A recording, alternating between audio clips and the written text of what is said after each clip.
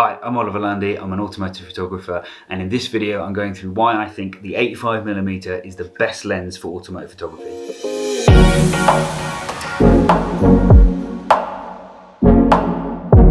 So briefly I'm going to talk about why I think the 85mm is the best lens in general, and then going to speak a little bit about this one in specific, which I think is the creme de la creme of all 85mm lenses. So why 85mm? So generally when it comes to car photography, 85mm gives you enough reach and it's a tight enough angle that it's easier to isolate the car from the other things that are going on around it, especially if you can't control the environment as much as you would like. So if you're at events or you don't have a lot of space to work with, the tighter the focal length, the easier it is to get rid of distractions just by having a tighter crop.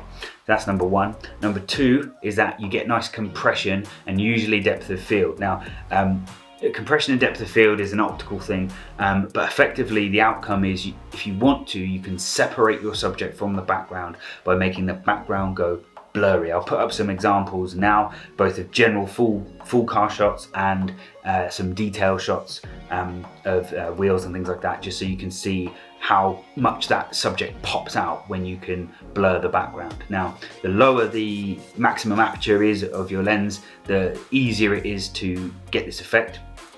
And generally speaking, if you're going to be using an 85mm prime, then even the entry-level ones start off at kind of 1.8, which is pretty fast or pretty wide open aperture-wise, and the top-end ones like this one go up open to 1.2, which is even more so. That's a big part of why I like the 85. Additionally, if you find yourself in a situation where you want to get a wider shot than your 85 would be able to, so you get there, you've got this angle, it works really well, but it's just too wide for your 85. There's nothing stopping you from doing a panorama or a Brennheiser, and that gives you that wider angle perspective and also keeps that really nice compression and depth of field effect that you get from the 85 when you're shooting wide open. But you still get the wider view, whereas if you're using a wider angle view to start with, something like a 35 or a 24, something like that, then it's much harder to get that same appearance, that same aesthetic of a shallow depth of field on a wider angle. Whereas if you use a panorama with the 85, then you still maintain that depth of field, and I'll put up a few examples of that now. So all of these were shot using a panorama or a panoramic technique in order to get a wider angle but maintain that depth of field. It's one of my go-to techniques for capturing cars because you get both the wide angle and the shallow depth of field. So one of the competitors for an 85 is a 200mm, and a lot of people have the 70 to 200 2.8, and at 200mm at 2.8 the depth of field is similar to an 85 at 1.8 or 1.2 or 1.4, and so and you get the versatility of having the zoom. So the only downside to using a 200mm is that you have to be so much further back from your subject to get it all in the frame that your working distance gets quite long, and you may or may not always have that much space, especially if you're photographing kind of out in the real world, you know, either at car meets or country lanes and things like that. Places where getting that kind of distance away from the car might be a challenge, whereas with the 85 the working distance is closer, but you still get that kind of compression and shallow depth of field effect. I have used both, and I realised after a while that once I got my new 85 I basically stopped using the 70-200 almost completely, and so now I just use the 85 pretty much exclusively.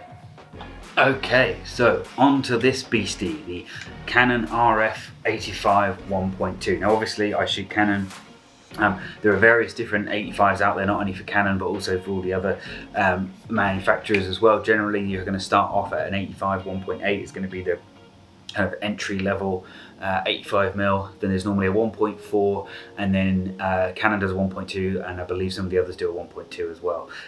So this is an absolute monster of a lens. You can sort of see how huge that front element is, and there's lots of reasons why I love this lens, and I'm going to go through them now kind of point by point.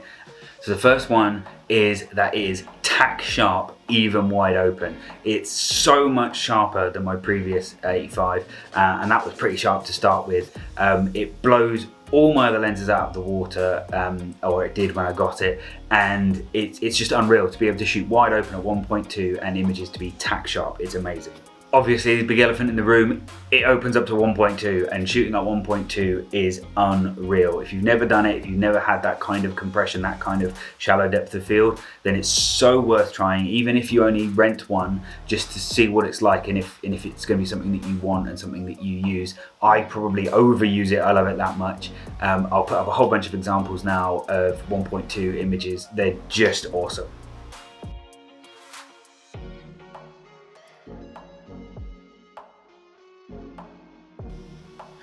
So another thing is kind of a slightly geeky technical thing. There's something called chromatic aberration, which is effectively whenever you get a light area of a photo up against a dark area of a photo.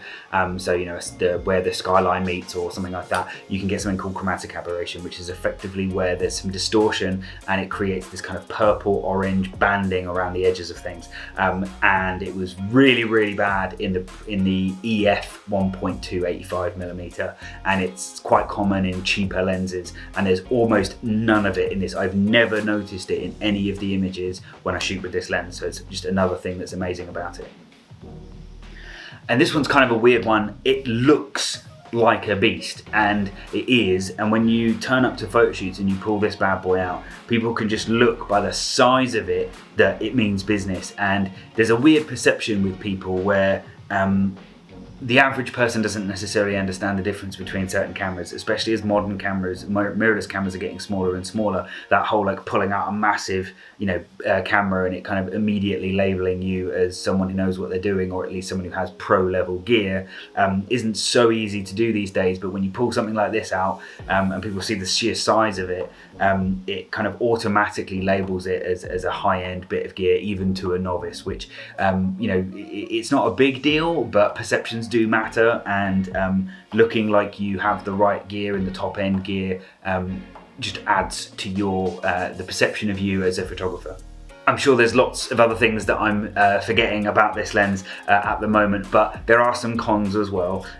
So one is that it is quite heavy. You know, it's a chunky bit of glass, and it can actually, when you attach it to a mirrorless camera, which is what it is, the RF mount, it can actually feel like quite front heavy. So if you've got a battery grip, that will help to counteract the weight of it, but otherwise just be prepared for the fact it's a chunky old lens. Another thing is there's no stabilization with this lens, which isn't a deal breaker these days, with you know, most of the modern mirrorless bodies having stabilization, the R6, the R5, the R3.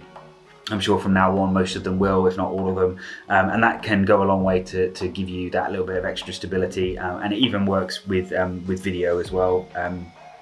But not having stabilization in the lens compared to you know, some of the other lenses you can get out there, or 70 to 200, 2.8, that kind of thing, it might make a difference to you if you're going to be doing a lot of low light or video work.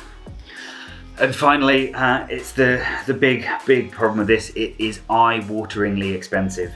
In the UK, it's £2,700 for this bad boy, and that is a lot of money to drop on a single lens. The reason why I ended up doing it was I looked at my Lightroom catalogue and realised that over 85%, ironically, of all of my images were shot on the 85mm focal length. So why not, if I'm going to be using it the most, if it's my most used lens, why not get the best one that I possibly can? So that was my thinking behind it. I don't regret buying it at all. It has been a workhorse, and I do get a lot of people commenting about my images and the overall aesthetic of them. And for the you know, the photo illiterate or photographic muggles, they can't understand what they're looking at, or they don't understand what they're looking at. They just see the difference between a really sharp, high contrast, really good color, really shallow depth of field image, and one that, say, doesn't have as much of those qualities, and they'll just pick it out as looking better. So yeah, no, absolutely, I don't regret it at all, and I still use it for almost everything because it's that good. So you don't need to start with something like this. Any 85mm prime will be a really good lens for you, especially if you're sort of taking that first step into full frame and you're looking to get a bit of a lens kit. I would say that, you know, if you're if you insist on having zooms and you've got your 24-70 and a wide angle, this could easily be your first prime. Getting an 85mm prime will open up lots of options for you, both for portraiture and automotive photography and all sorts of other things as well. Yeah, can't recommend the 85 enough. And if anyone wants to tell me how wrong I am, then do so in the comments. If you've got any other features of this lens that I've missed, do tell me as well. And if you have got something from this video, then do drop me a like. And if you want to see more from me, then subscribe to my channel. If you want to see more of the work that I've captured with this lens, then do check me out on Instagram. It's Oliver_Lundy_photography. And do hit me up there. I do try to answer as many people as I can. And I'll see you in the next one.